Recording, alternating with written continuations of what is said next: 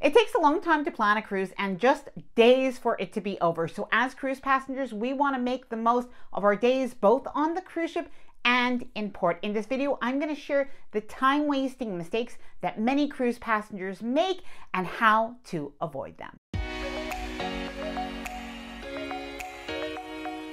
Hi there, I'm Ilana from the website lifewellcruise.com. Welcome back to my channel. Now, on a recent cruise, I made one of these time-wasting mistakes, and honestly, I should have known better. It did actually have some consequences.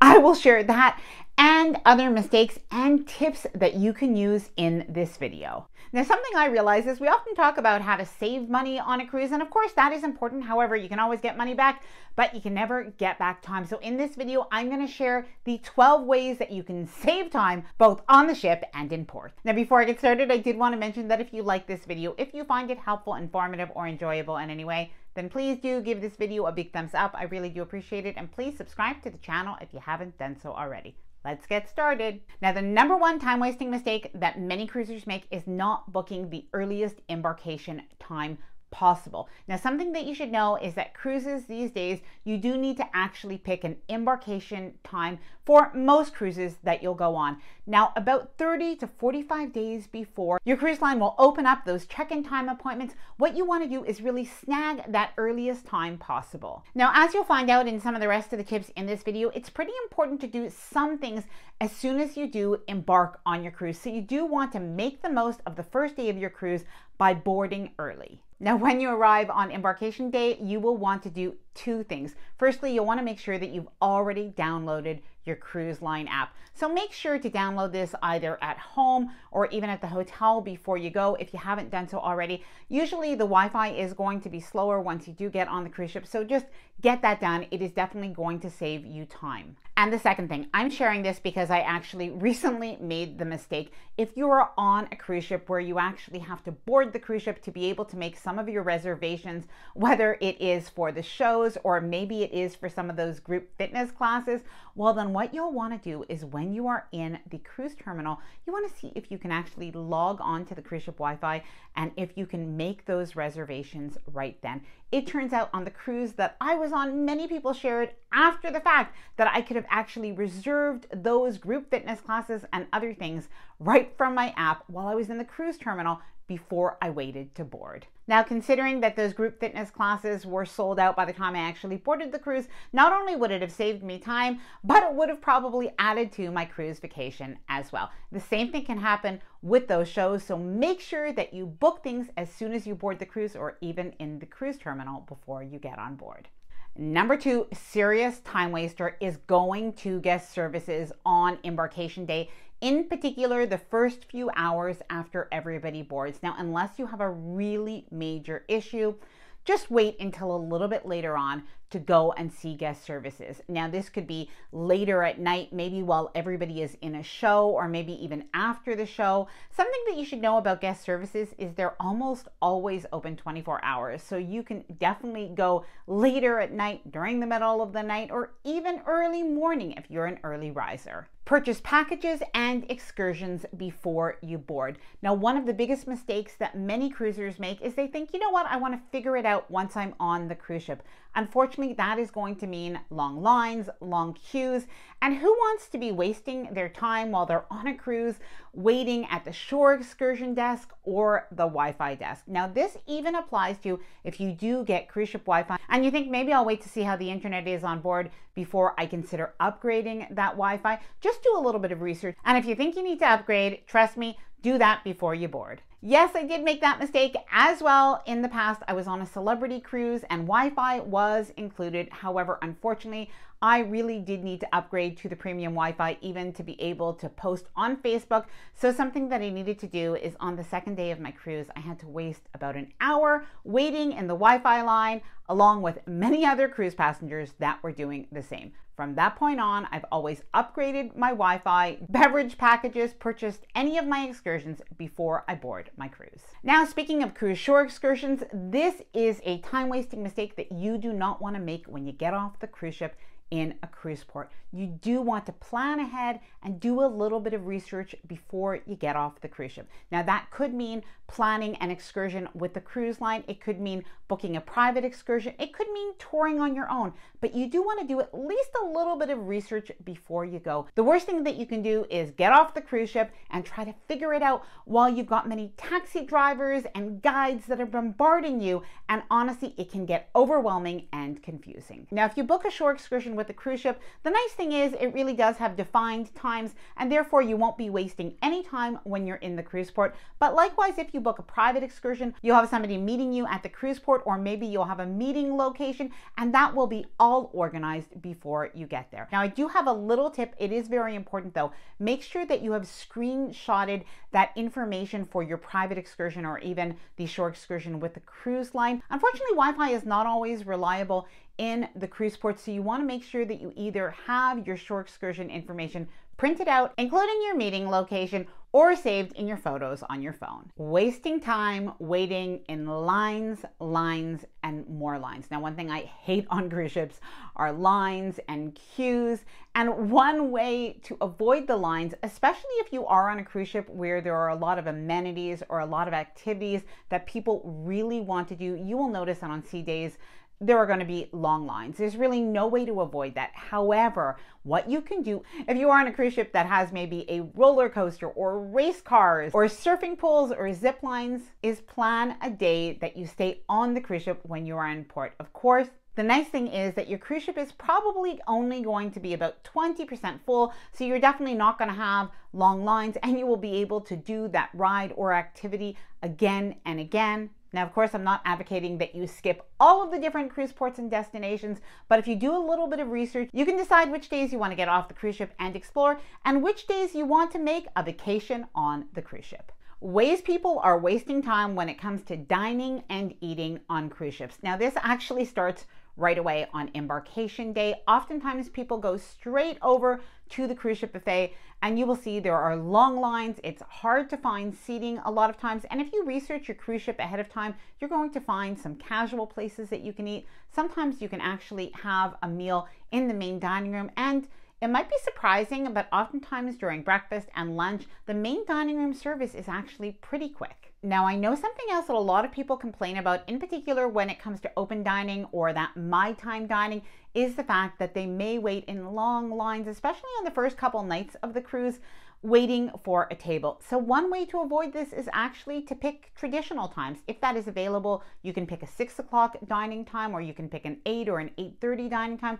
At least in that case, you know exactly when your dinner is and you can plan. Now, if you choose to do open dining, just something to be aware of is those peak times. So let's say between 6:30 and 7, it really is always going to be the busiest times. However, if you can head over to one of the dining rooms or restaurants before about 5:45 or after 8 o'clock, you will see it is much quieter and you will get a table quicker and faster service. Now, when it comes to port days, you may have an early excursion and you may need to get off that cruise ship in a bit of a hurry. So something that you might want to do is you may want to avoid the buffet that is going to be pretty crowded, and you may want to plan a room service day that day. Now, some cruise ships have room service that is still offered for free. In other cases, there is a delivery fee, but it may still be worth it because you will be saving time that day of your cruise. Now, please let me know if you do order room service on a cruise, whether it is just to enjoy that or if it is as a time saver. Please let me know down in the comments below. Number 7, now I know this is not for everyone, but consider adding a credit card to your booking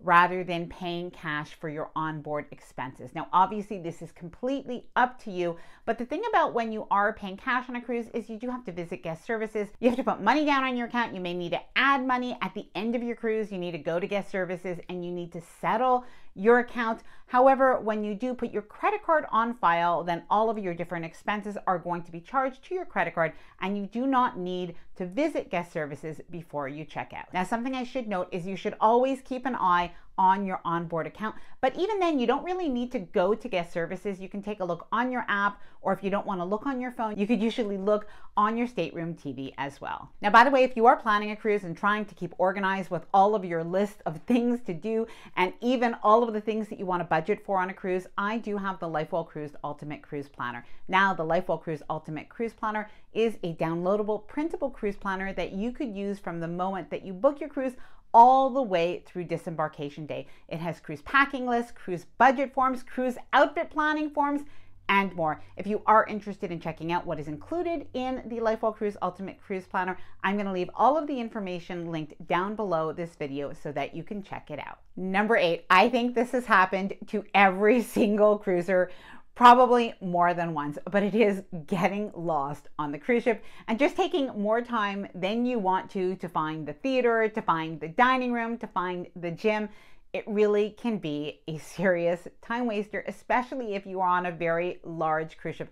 I cannot tell you the amount of times that I have left my cabin and then gone to the buffet only to find out when I'm on the other side of the cruise ship that it was actually right above my cabin. So something that you should do is on the very first day of your cruise, maybe after you do your e-muster and after you eat some lunch, is go ahead and explore the ship and really take note of where some of the different locations are on the cruise ship that you might go to frequently. So that might be the main dining room, that might be the gym, that might be the spa, that might be the kids club, of course the main theater, the adult pool. You get the idea, but take note of those things so that you can get to those places more quickly when you are on the cruise ship. And if you are on a particularly large cruise ship, try to even get hold of that cruise ship deck plan before you go and take a look at where those places are in relation to your cruise ship cabin to familiarize yourself. By the way, for those who want to find their cabin door quickly, something optional to do is you might want to decorate your cruise cabin door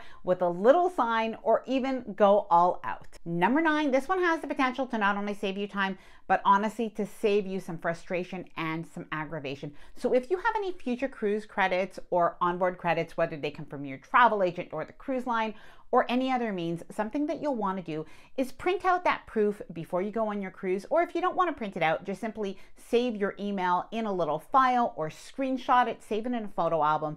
But the point is that it can take usually a day to have all of those onboard credits to show up into your account. So don't panic if you don't see them the first day.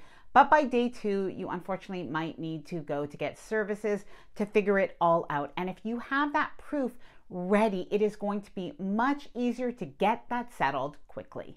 Now I have a total of 12 here. However, I am saving my last 2 because they do cost a little bit of money. The rest of these tips are all free. But number 10 has to do with a cruise port hotel or even a post-cruise hotel. If you are spending time in your embarkation city, something that you want to do is do not try to save money by booking a hotel that is far from the destination or even the cruise port. If you do want to take time and visit an embarkation day city, for instance, if you are in Rome or you're in Barcelona, or even if you're in Miami or Fort Lauderdale, something that you want to do is choose a hotel that really is within walking distance or a short distance from all of those tourist attractions that you are interested in seeing. Unfortunately, many cruisers make the mistake of booking a hotel that is cheaper but that is far away, and then they waste time either on public transit or they waste time and money getting a cab or an Uber to where they want to go. Number 11, now this does cost a little bit of money, but it will save you time on the first day of your cruise, and it may give you some benefits that you really like and think are worth the money. So you may want to consider purchasing Royal Caribbean's The Key, which is an early embarkation program. You do have other benefits as well, or Carnival's Faster to the Fun. These are ways that you can get on the cruise ship before other people, and of course that gives you access to the cruise ship and everything there is to do and book before other people. Number 12, consider booking a stateroom or a suite that comes with some extras that are going to save you time when it comes to dining, booking shows, and more. So if you do book a suite on many cruise ships, you're going to be able to have access to a concierge or to a butler that's going to be able to assist you with any of the reservations that you need. You may have access to an exclusive dining room, and that's going to mean that dining is going to be not only quicker, but you're not going to have to really worry about reserving most of the time. And on many cruise ships, you're going to have the ship within a ship concept. So you're actually going to have access to an outdoor area, either a pool or hot tubs or a place to lounge, where you're not going to have to worry about trying to find a lounge chair, as they are going to be more plentiful in that area. Now, there are other cabins or ways to book that are maybe just a little bit more expensive than a regular balcony cabin, but you are going to have access to some exclusive dining rooms. So this includes Celebrities Aqua Class. You will have access to Blue. You might want to book with Holland America's Club Orange, or you may want to book with Princess's Mini Suite Reserve Collection. All of these options, of course, do cost a little bit more, but they have preferred dining, and this can save you time and offer you even a better dining experience on a cruise. Now, I'm going to leave all of the information about the LifeWell Cruise Ultimate Cruise Planner linked down below in the description of this video. I would love to hear from you. What are the tips that you have to save time on a cruise, or even let me know what are some of the mistakes that you've made that have wasted time on a cruise. Please let me know if you've done any of the things that I have done. I hope that you enjoyed this video. If you did, please do give it a big thumbs up. I really do appreciate it, and please subscribe to the channel if you haven't done so already. Bye for now, and happy cruising.